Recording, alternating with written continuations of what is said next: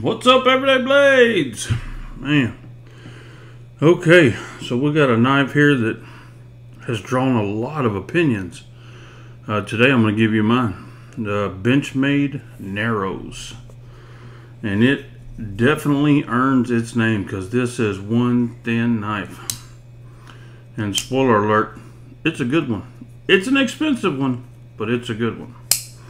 So, to standard... It's a Benchmade 748 Narrows, standard Benchmade box, blue class.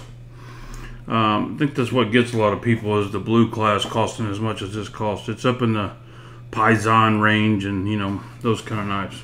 But it's a different, innovative, you know, they had to do a lot of R&D to get this knife that thin with a new Axis style lock. Works awesome. But anyway, to soften the blow, if you purchase from Blade HQ, you get a free Civivi something or another. Oh, here we go. Scintilla. S-C-I-N-T-I-L-L-A. Scintilla. Shows value $64. D2 blade. I'd rather have the $64 off of the price tag, but you take what you can get. It's not from Benchmade, that's a Blade HQ discount, right? So, on to the knife. The name of the knife is Narrows. The other videos you've watched, the guys tell you it's narrow. The pictures you've seen that it's narrow. You can't understand it until you get it in your hand. How crazy thin this knife is. I don't think I have a knife in my 70 some odd knives that's even closest. 33% thinner than the Bug Out. So for first example, we'll look at the Slim Midi, the Medford Slim Midi. You see how much thinner it is than a knife called the Slim Midi. A lot of people call Medford bricks. This knife has a thinner blade stock than most other production knives. Thinner than the PM2. I love that knife. Anyway, back to the Benchmade Narrows. M390 blade steel. I strongly feel that should have been Magna Cut. I think they could have put a lot of this chatter to sleep by using Magna Cut, because all the other new knives being released, here's the newest American Blade Works Magna Cut.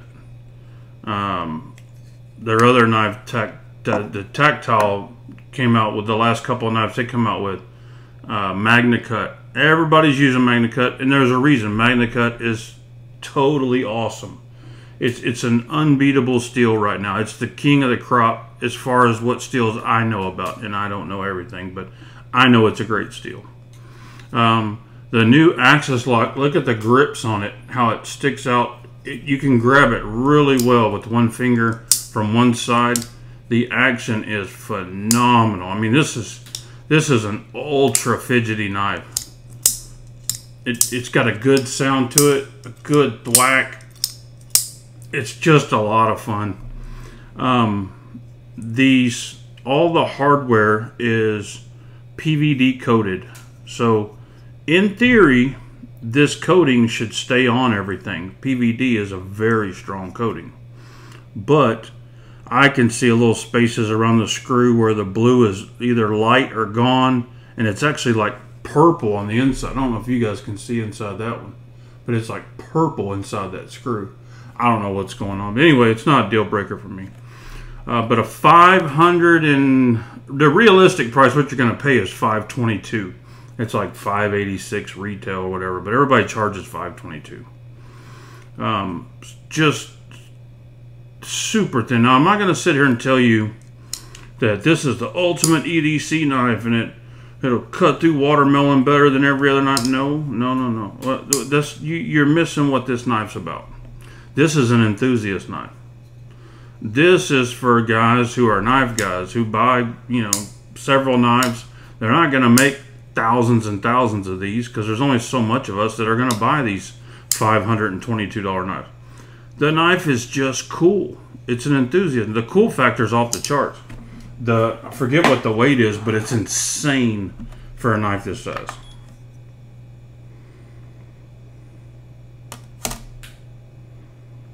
.4 ounces, and that's a good size knife. This knife is about the size of a PM2. Let me grab my token size knife. There it is. The Benchmade grip. So you can see the grip's a little bit, it's a whole lot thicker, but they're about the same length and about the same width. Where the difference comes in is that, I mean, look at that comparison. That's insane. This knife is crazy thin, and I don't think anybody would consider the Griptilian a fat knife by any means, but this thing is credit card thin. I can't overstate that enough. So let's check a couple of dimensions.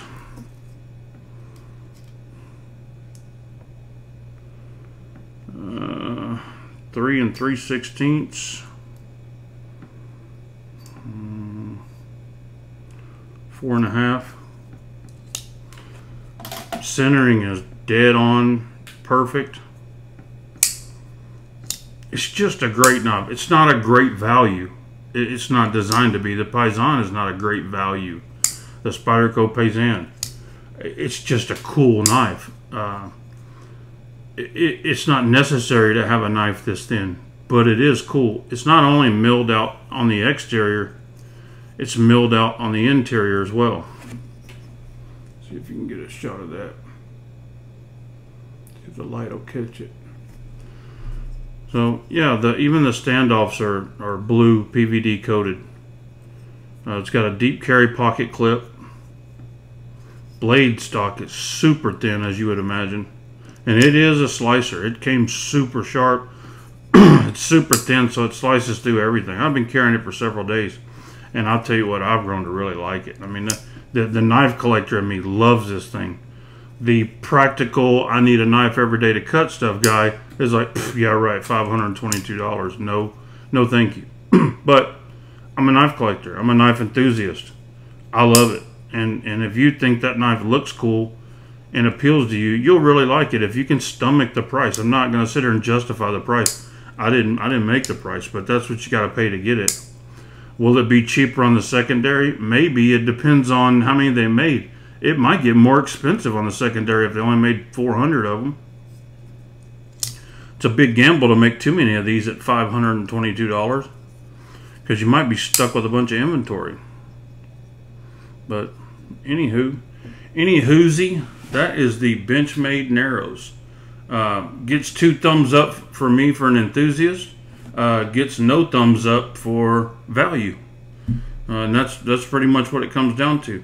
You can ask one guy and he'll tell you, greatest knife, man, love it, thing's so freaking cool. You can turn around and ask the next guy, freaking rip-off artist, that Benchmade's getting out of control, blah, blah. You don't have to buy it.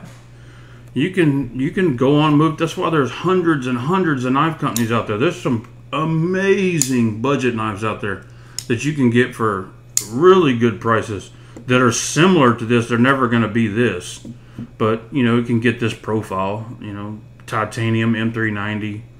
It's you're not getting a whole lot more. The diminishing returns once you get past a certain amount of money get very small.